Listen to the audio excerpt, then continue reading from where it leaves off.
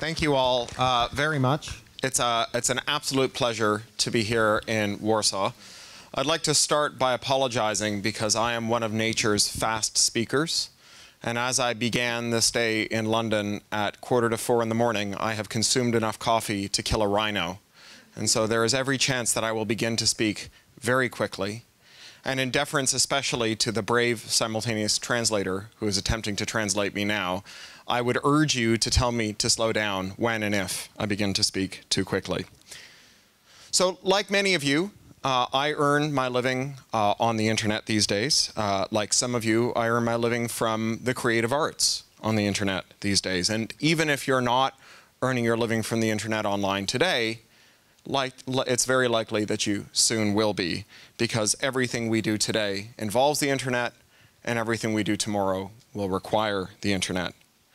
And one of the most wonderful things about earning a living from your creative labor is just how diverse each creator's income is. When you look closely at how different successful people in the arts earn their living, one thing becomes clear, and it's that none of them are really doing the same thing or getting their money from the same place or working in the same way.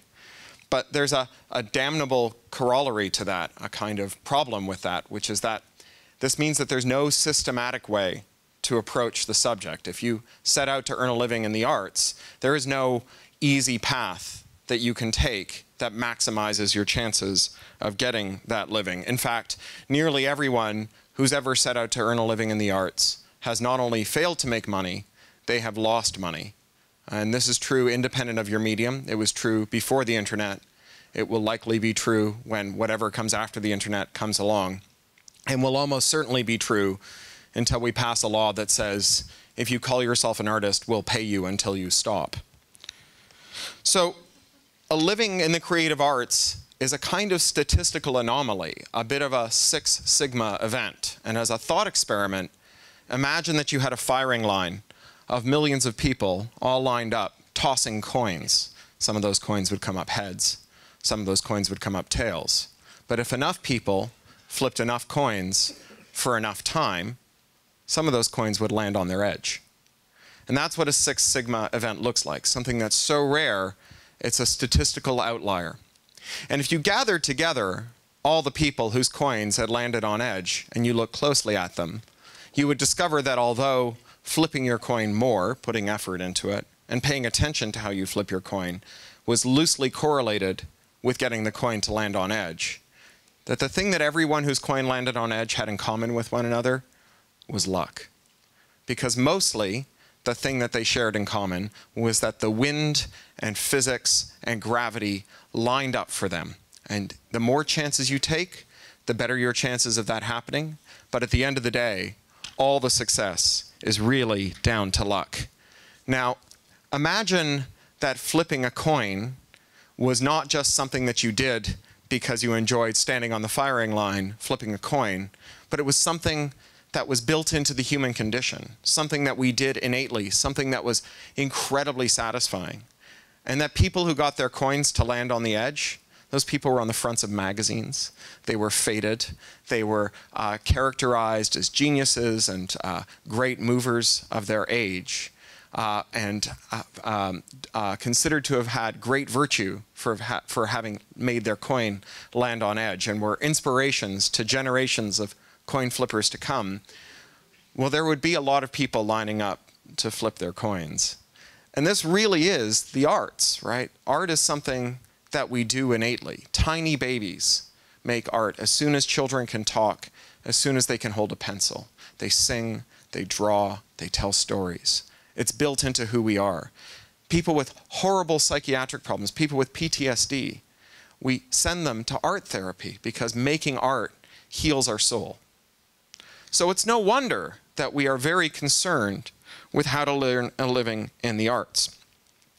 Now, when we talk about the internet and the arts, we tend to focus on which business models serve artists the best.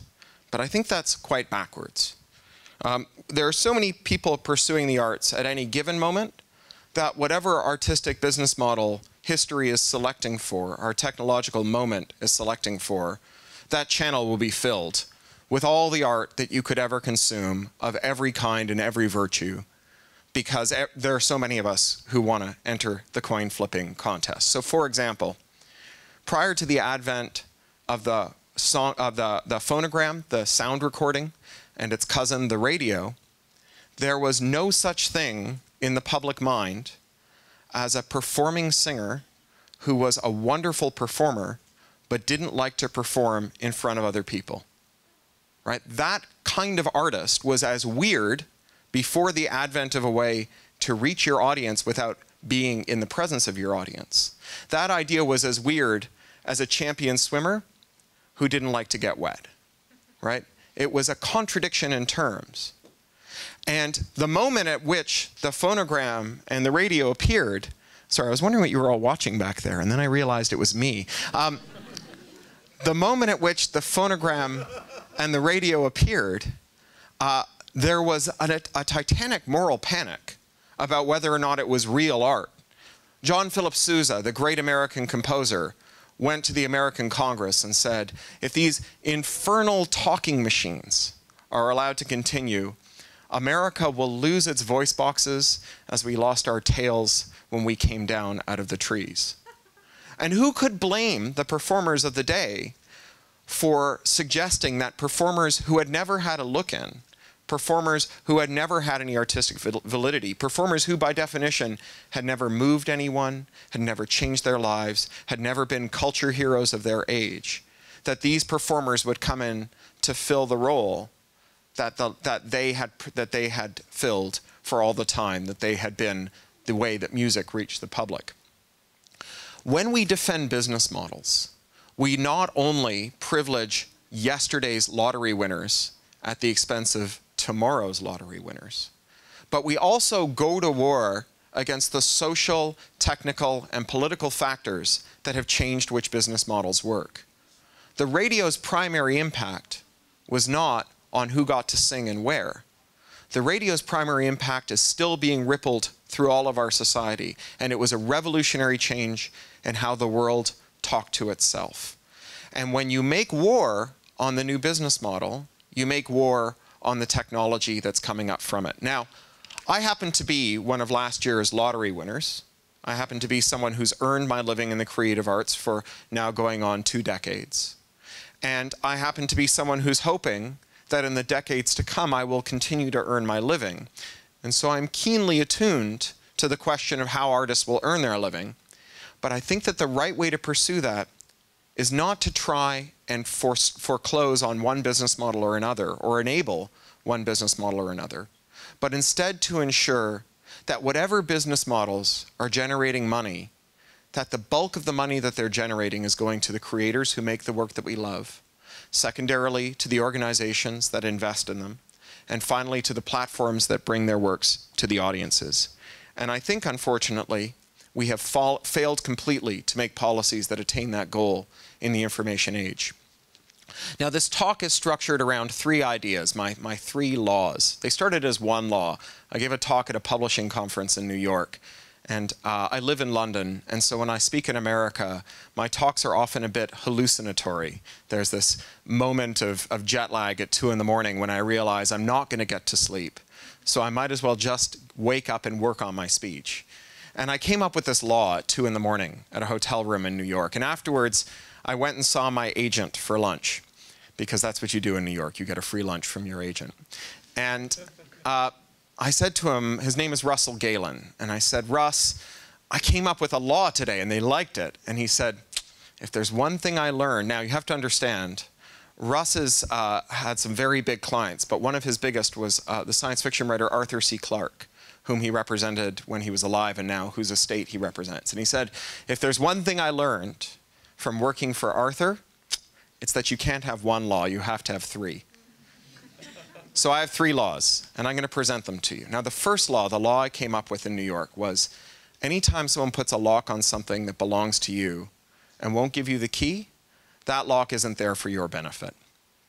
Now, if you've ever taken your creative work and put it into one of the platforms, put it into Google or Amazon or any of the other ways that your work can reach your audience, you may have seen a little tick box there that says, would you like to protect your work maybe would you like to protect it from piracy or from unauthorized use?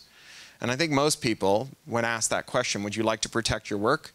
The obvious answer is yes, right? And if you haven't done it on your own, if you work with one of the investor organizations like a record label or a publisher or a film studio or a game studio, chances are when they uploaded your work, they tick that box for you. Now, what does that box do? What that box does is it adds a digital lock to your work, what's called digital rights management. And that lock is supposed to limit how the people who use your work are allowed to use it. And the way that it works is this. You scramble the document before you send it to someone. So I've got a movie, I want you to see it. I scramble it first. I encrypt it. I use encryption technologies that are understood to be good, to be effective, that date back to some of the most critical inventions of the second half of the 20th century, in particular the work of Alan Turing and the Polish mathematicians at Bletchley Park in their work on cryptography. And I encrypt it in such a way that unless you have the key, there's no way you'll ever be able to watch it. Because we live in an age of miracles. We live in an age where for the first time in human history, anyone who can afford a computer that fits in your pocket can encrypt a message so thoroughly that not only can the police not read it, not only can the Secret Service not read it, but if every hydrogen atom in the universe were turned into a computer that labored with every moment there was between now and the universe's heat death, none of them would be able to decrypt it without you. So it seems very secure. I've sent you this message and I've encrypted it. And then I send you a program that can decrypt this movie, that has the key to decrypt the movie hidden in it. And that program has rules about what you're allowed to do with it. Like maybe you're not allowed to save the movie to your hard drive so that it can be read without my special program. Or maybe you're only allowed to watch it once, or on Wednesdays, or inside the EU, or not inside the EU. And so long as the only way you can descramble that movie is using that program, then the system would work very well. But that's not what actually happens. What actually happens is that the thing that scrambles and descrambles this movie that I've given you, it has the keys in it. And I gave it to you. And I'm trying to stop you from using the keys without my permission. But I just gave them to you. Right? Do you see the problem here? I've just given you the keys that I don't trust you not to use. Now maybe you don't know where to look in the program to find the key. Maybe I don't know where to look in the program to find the key. But someone, somewhere in the world, knows where to look in the program to find the key, because the people who are attacking this system don't just include you and me, but also bored grad students with the weekend off and their own electron tunneling microscope. So inevitably, in the space of hours, these keys emerge into the public domain, and with them players that allow you to do anything. So it has failed completely to stop people from making unauthorized uses, but the laws that we passed to protect these digital locks contain codicils or elements that go further than just saying if there's a digital lock, you're not allowed to break it. The laws like the European Union Copyright Directive of 2001, the American Digital Millennium Copyright Act of 1998, you may have seen the DMCA. It's the most popular video author on YouTube. This video is not available because of a claim under the Digital Millennium Copyright Act, that DMCA. Or in Canada, Bill C-11, a bill that was embarrassingly passed in 2012. And the thing that's so embarrassing about it for me as a Canadian is it's one thing to be stupid about the internet in 1998 or even 2001, but to have not figured out that the internet really matters by 2011 is just felony stupid. Under the DMCA, under the EUCD, under Bill C-11, it's illegal to unlock that lock unless you're the person who put it on the work in the first place. So if you sell a book to Amazon and you tick the lock my book to the Kindle box, then no one except Amazon can unlock that book from the Kindle. It is chained to the Kindle forever. Now, so long as you and Amazon are getting along all right, that's great. But if you and Amazon should fall out, then only Amazon can release your customers to follow you to another platform, to somewhere else where your books might be for sale. Now, this is not a hypothetical example. This is something that's happening right now, here, today.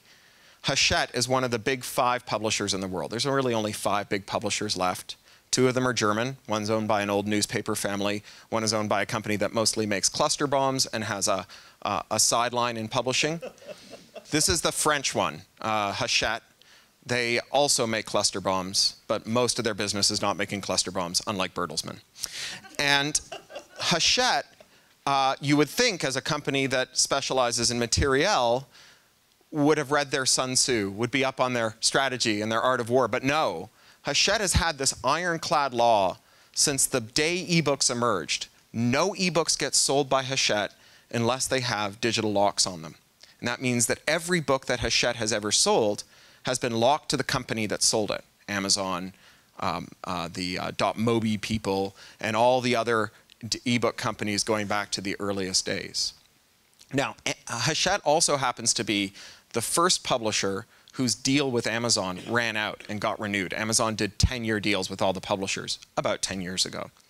And when they went to see Amazon, Amazon told them that they wanted more than they were willing to give up.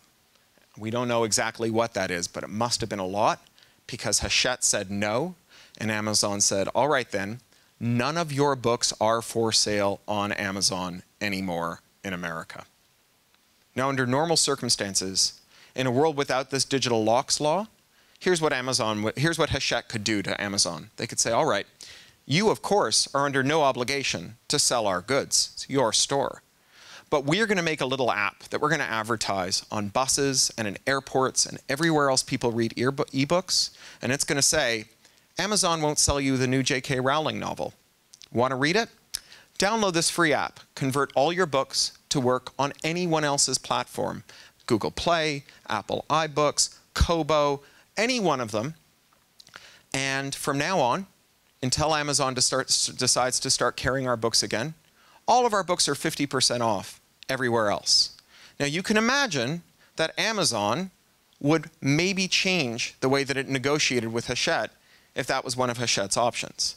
But it's not, because Hachette decided to put digital locks on their works that don't stop people from pirating them. Everything in Hachette's line is available with the same number of clicks for free on a pirate website as it is for money on any of the pay websites. In fact, fewer, because no amount of clicks can buy you any of Hachette's books on Amazon right now. But what they've done is they've sold their business out to Amazon. And this is only going to get worse from here on in, because there are lots of other markets where digital lock companies own the market. Amazon has another division called Audible that sells 90% of the audiobooks in the field. Now, Amazon did not staff up Audible with all their nice cuddly people and leave all the super competitive people in all the other divisions. The people running Audible are every bit as cutthroat, every bit as committed to the bottom line as the people running all the other Amazon divisions. And I will bet you a testicle, although not one of mine, that Amazon is going to put the screws to the audiobook publishers in exactly the way that they've done with the ebook publishers. But it's different, because with Audible, you can't opt out of the DRM. You can only sell if you tick the DRM box on Audible. And Audible is the only supplier of audiobooks to iTunes. So if you want to sell in either of the largest digital marketplaces, you have to agree to lock your books to Amazon's platform. So that's rule number one, law number one. Anytime someone puts a lock on something that belongs to you, but won't give you the key, that lock is not for your benefit. Now on to rule number two, and it's this. Being famous won't make you rich, but nobody will give you money for your stuff unless they know it's there. So Tim O'Reilly is this kind of technology guru. He's a great speaker. He comes out with great sound bites. He coined the term Web 2.0 and open source. And a couple of years ago, he said, for most artists, the problem isn't piracy, it's obscurity. Right? I think most people who heard that said, yeah, that's a good one, Tim. And I agree. I think that's a great statement. But when you talk to people about it, you find out that what they think Tim meant was, if you are famous enough, you will be rich. This is really clearly not true. No amount of Facebook likes or whatever the equivalent is on G+ will make you rich. None of them will put braces on your kids' teeth. Converting fame to money is a very hard alchemy. And even if you are well known and beloved by lots of people, they may never give you any money. But unless you are well known and beloved by lots of people, they absolutely will not give you any money. The way that people find out about our works and pay us for them in the 21st century is through the internet. They find out about them through social media, through search engines, through other tools, and they pay us by means of ad brokerages like Google or Kickstarters and its crowdfunding platforms, or through direct payment systems like PayPal. These class of entities, under copyright law, they're called intermediaries.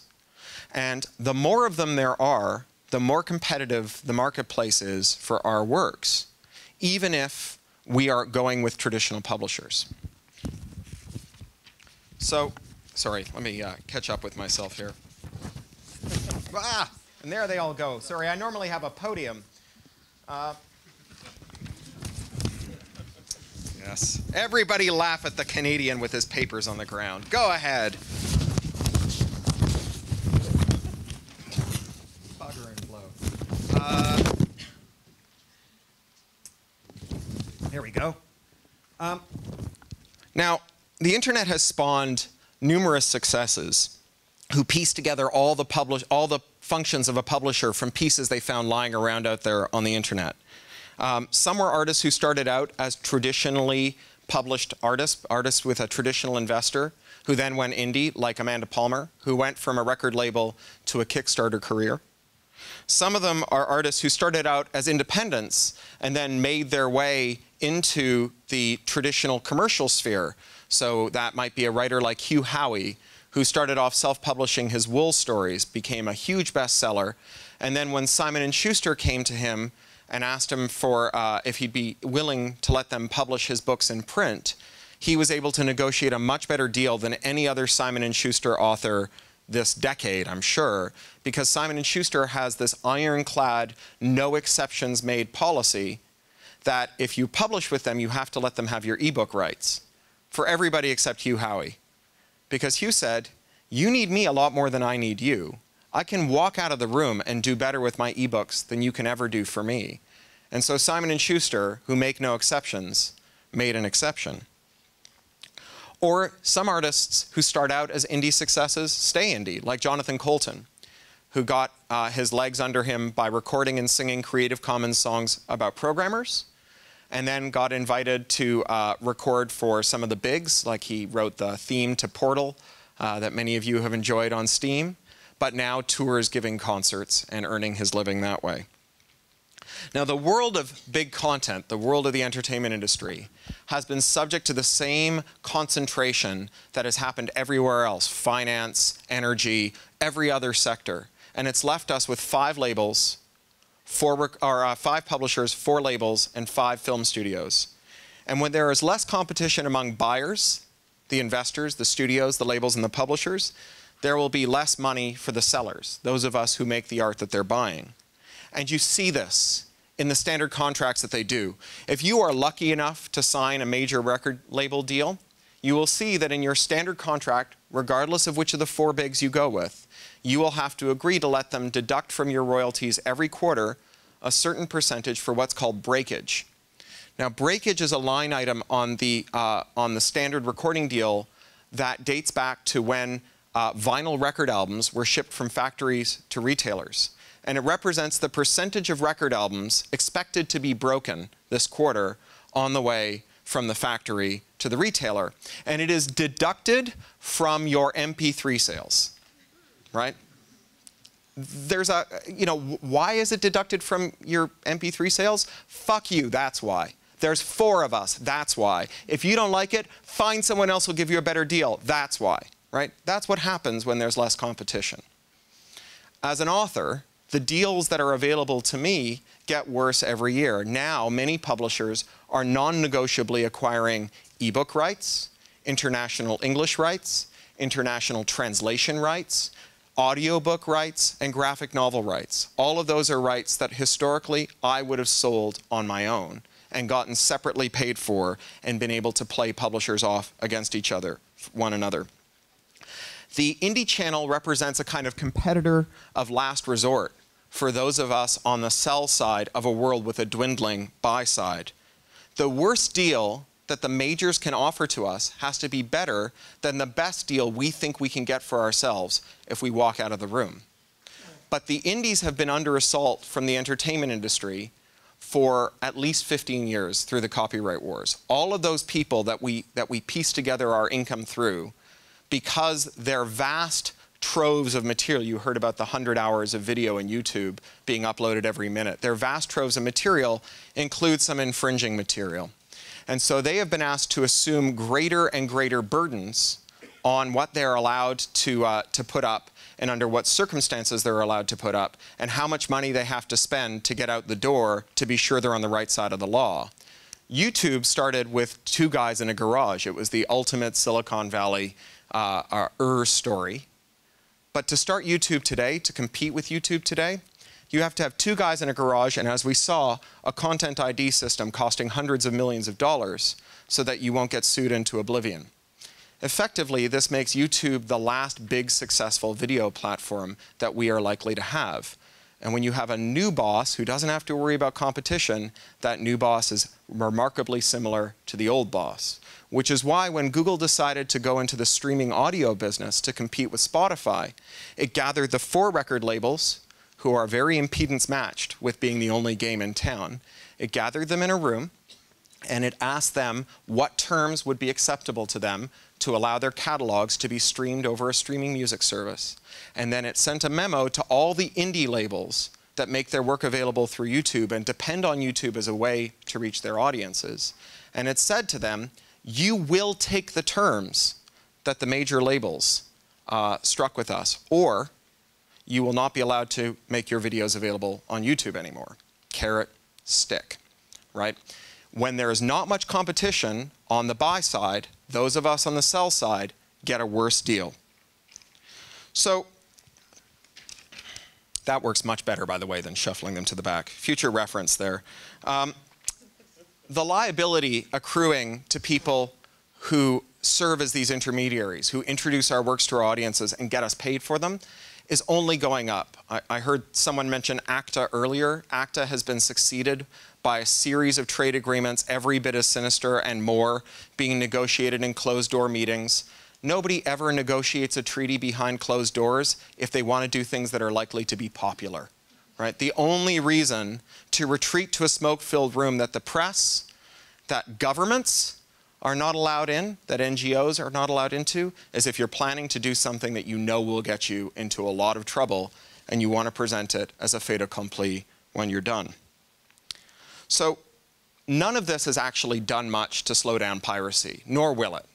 Today is the hardest copying will ever be for the rest of time. November the 6th, 2014, put it in your calendars, because in 25, 30 years, your grandchildren will ask you around the Christmas dinner table, tell me about 2014 when copying was hard, when you couldn't for €1 buy a thumb drive that could store all the music ever recorded, all the movies ever made, all the books ever written, right? It's not like fewer people from here on in are not going to know how to type movie name space BitTorrent into the search engine of their choice. Copying is only going to get easier from here on in. But by we artists allowing our investors to chase the indies in our name, we have not stopped people from pirating our works, but we have reduced the competition among the people who are willing to pay us for them. And we've made our deal worse too. So law number 2, being famous won't make you rich, but you can't get famous. You can't get rich without being famous. So this brings me to the last and most important law in the talk, the third law: information doesn't want to be free. Now, you may have heard that this is a fight about whether or not information wants to be free. I certainly heard that in the 10+ years I've been working on these issues. Wherever I go, people ask me if this is about what information wants. And I decided that I was going to get to the bottom of this last summer. So I rented a cottage in the Lake District in England, and I invited information up for a long weekend. And we built a sweat lodge. We had a sauna. We talked about our childhoods. We cried a little. We drank Chardonnay. And when it was over, information took me in a strong, masculine hug. I smelt the wood smoke in its hair. Its stubble rasped my cheek, and it confessed to me its one truth, what information wants from all of us. It doesn't want to be free. All information wants is for us to stop anthropomorphizing it. Because information doesn't want anything, right? And if it did, who cares? Who cares what an abstraction wants? In the 21st century, in an age in which our very buildings are woven out of information, people want to be free. And the only way to make people free is with free, fair, and open information systems. So while it's true that some of the regulations that we've come up with for the internet have been bad for the arts, when we focus on whether or not this policy or that policy makes the internet safe for this kind of art or that kind of art, we miss the picture. We assume that the role of the internet is primarily to be a glorified video-on-demand service. Or sometimes, if you're the secret police, you think it's a glorified jihadi recruiting service. Or maybe if you're a certain kind of blue nose, you think it's the world's best pornography distribution system. But the internet is none of those things. I mean, it does all of those things. But what the internet is the nervous system of the 21st century.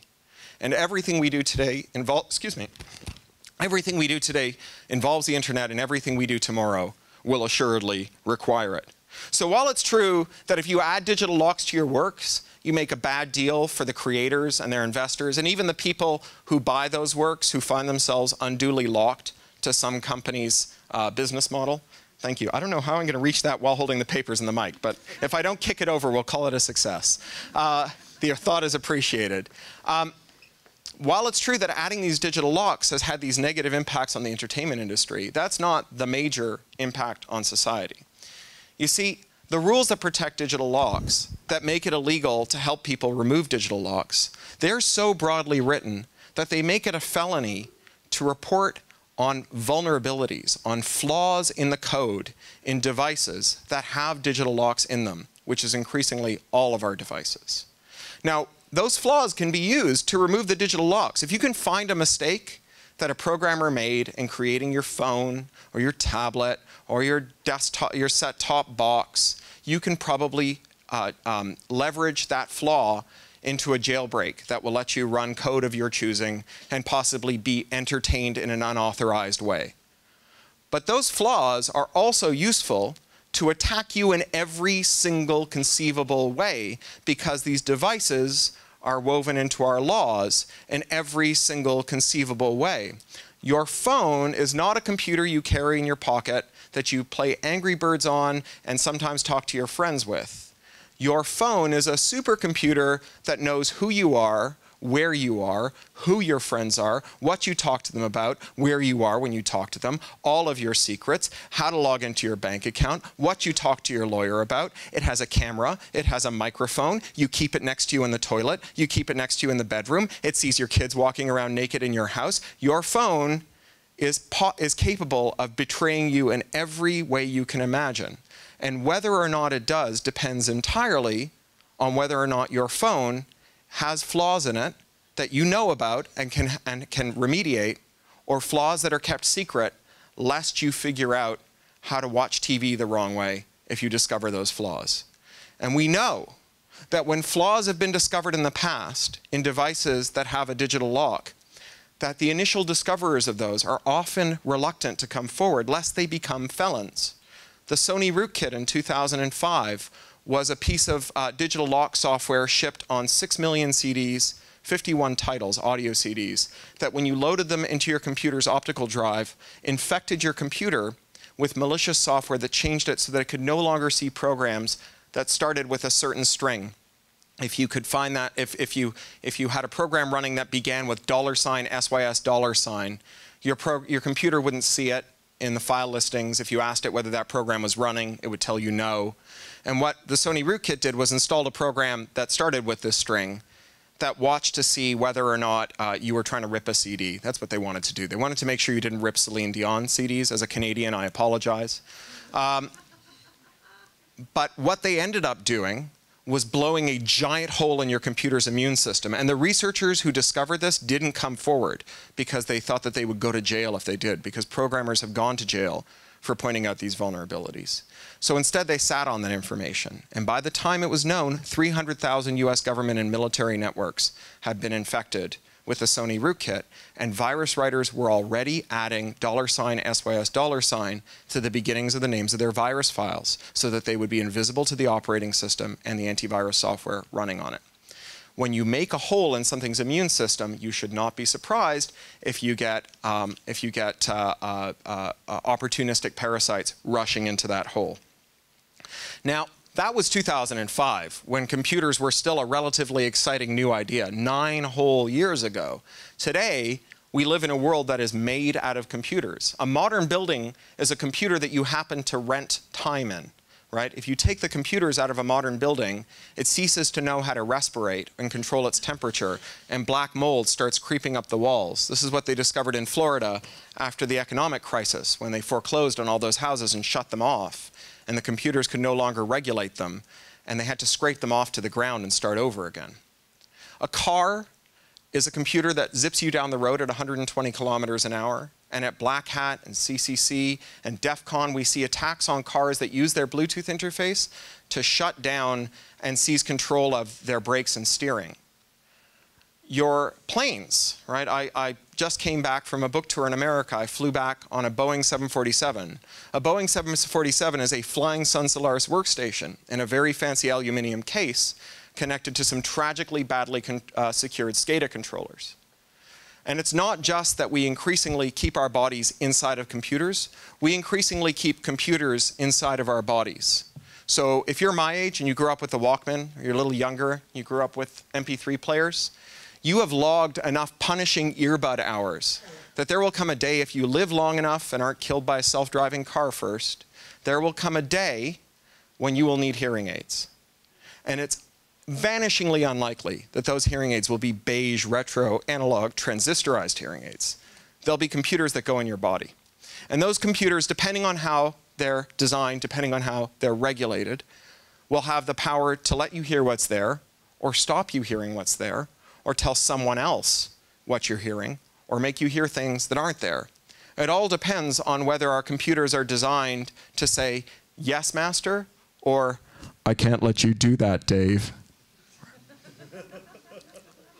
This may sound like science fiction, but it's already upon us. You know, I travel a lot. I'm changing the climate. Ask me how.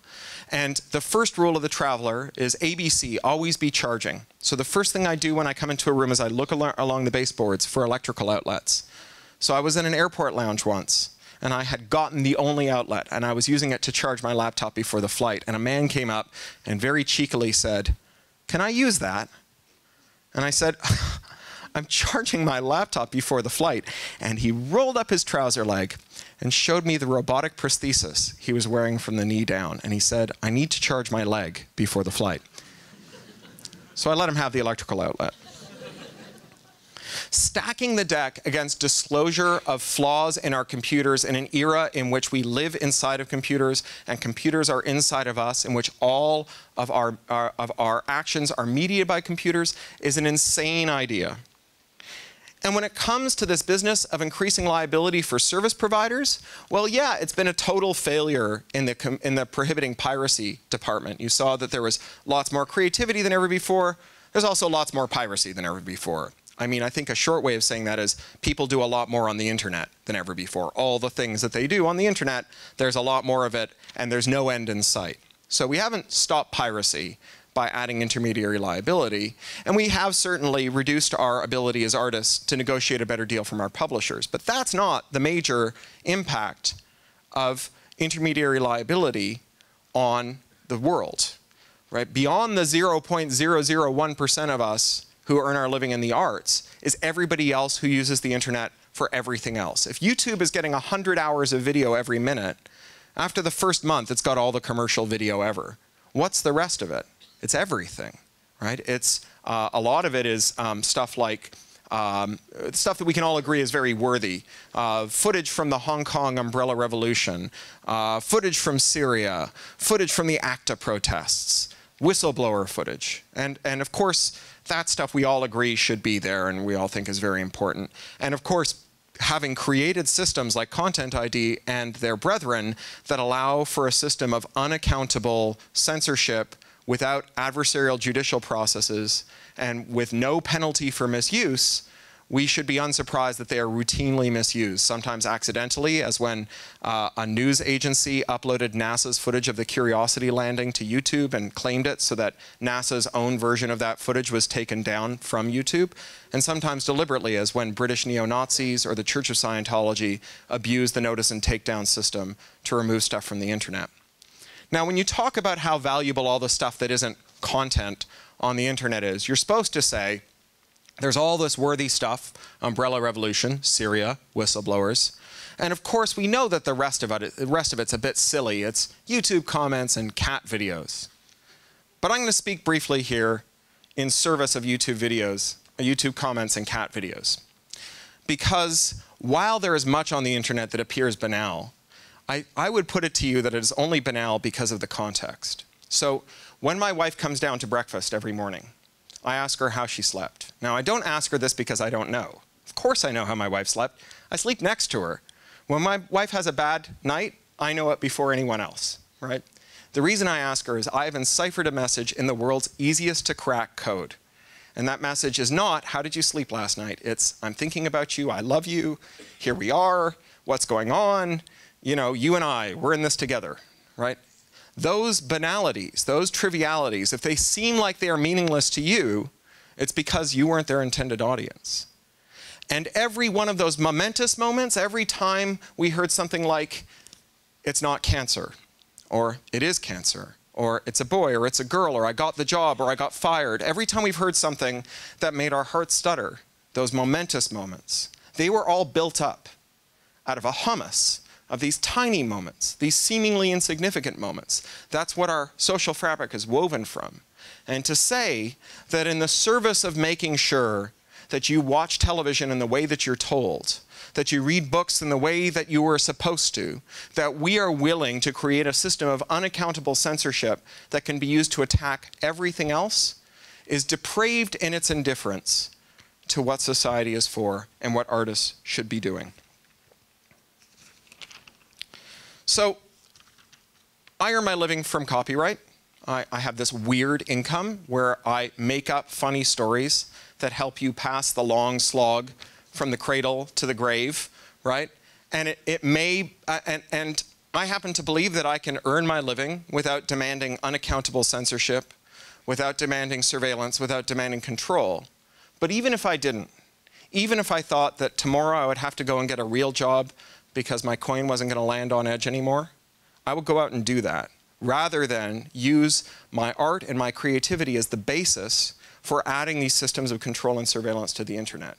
Because as much as I have dreamt since I was a tiny boy of earning my living as a science fiction writer, which is a job so weird and improbable that when you tell people you do it, it's like you just told them you paint the stripes on the bumblebees.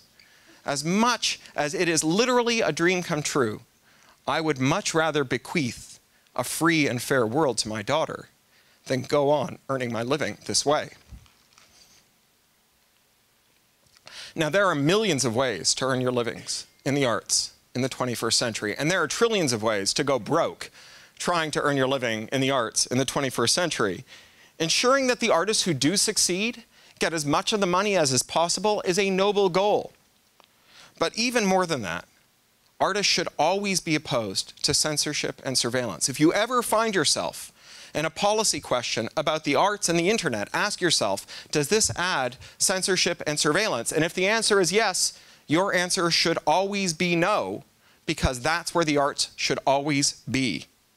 Try anything and everything you can to get your coin to land edge on. But if you require that the internet be broken to make that happen, then you're on the wrong side of history. Now, it's hard to live a pure life, right? We live in the real world, and we make mistakes, and we make compromises all the time. And for every vegetarian, there's a vegan.